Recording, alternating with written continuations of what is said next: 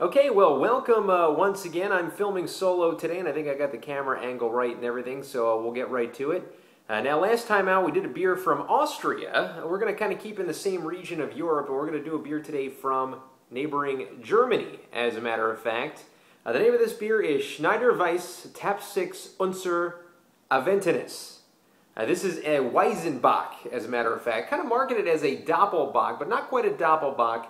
This is a Weizenbock, which is a stronger version of a Dunkelweizen out of Germany, as a matter of fact. A little more high on the alcohol content, a little more malty, and a little more rich in the dark fruits than a Dunkel is. So this is brewed in Germany. As I said, the name of the town this is brewed in is Kelheim, and this is brewed by the Weisses Brauhaus G.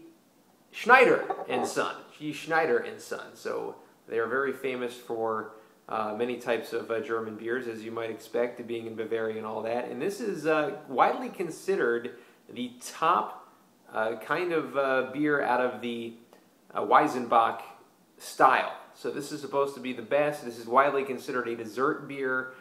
They pride themselves on being Germany's original wheat Doppelbock ale. Like I said, they market themselves as a Doppelbock, even though they're more of a Weizenbock instead. And really good as well. So I'm expecting kind of a darker beer. This is a bigger bottle than usual. This is the old 1.9 fluid ounces bottle. This is the bottle that you want to stay home and drink and not have to go anywhere the rest of the night. So we'll pour it into a Weizen glass, which I just found out this is actually a Weizen glass. Got it from the NASCAR Sports Grill in Universal Studios, Orlando, Florida. And we'll pour it in here. Wow, this head is going really, really, really high right now. And as it's settling up very, very lightly, I am astounded to see, first of all, that the head is barely disappearing, but second of all, from what I can see right here, it is a little lighter, almost a lagerish kind of tint to it as it kind of settles up. And again, the head is just incredible, which means the alcohol content, which is 8.2% by the way, is not quite high enough to relinquish the head of the beer, which kind of the last beer that we did, the one out of Austria that was 14% alcohol, was a little bit high. So we'll grab a whiff of this. Oh my gosh, this is one of the fruitiest, potent beers in a good way that I have ever smelled in my entire life.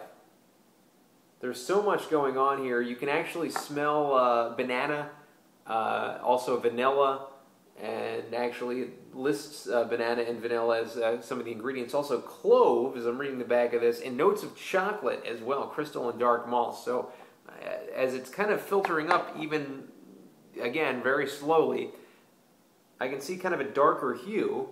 You see this right here, a little bit of a darker hue as it filters up to the top. So maybe it just needed some time to kind of settle there, and I get a little bit of a darker hue. Not quite a porter color. I was kind of expecting more of a Bock porter kind of color, but I'm getting a dark lagerish color right now. So I'm going to try not to have a beer mustache here, but I can't really wait too long to sample this, so here we go.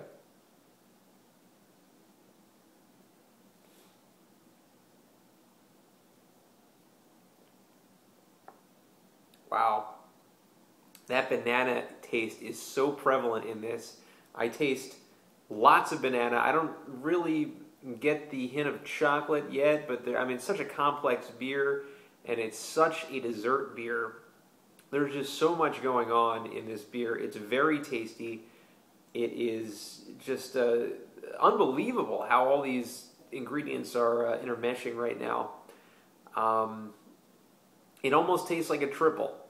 I would kind of put this in the category of maybe a Golden Monkey-ish beer, a little bit better tasting than a Golden Monkey, but it tastes very triple-ish to me.